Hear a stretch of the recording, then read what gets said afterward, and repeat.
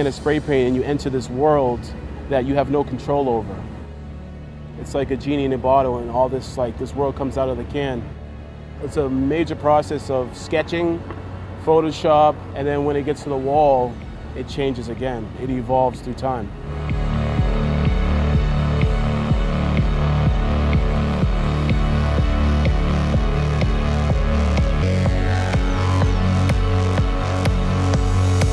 My technique, I go far away to dusk. Get just little dots of spray paint will hit just to get those good fades. I turn the can upside down to get nice sharp edges. I usually use a gold dot. The gold dot is my favorite cap.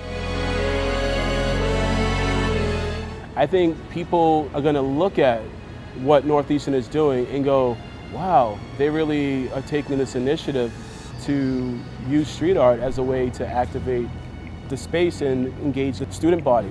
We've never had a dinosaur on campus, and now that we have one, we can't go back. It's the best piece on campus. People are adapting to street art culture. It's the largest art movement in the world right now. And Northeastern sees that, and they see the value of it. And it's only gonna make kids be like they're communicating with my language. I think it's really nice to have the colors on campus. Looking around, it just sort of brightens your day, especially when it's a little dreary outside. And nice to have a little artwork and just somebody's imagination just up for all of us to be able to see and kind of look at as we go through our hard days here.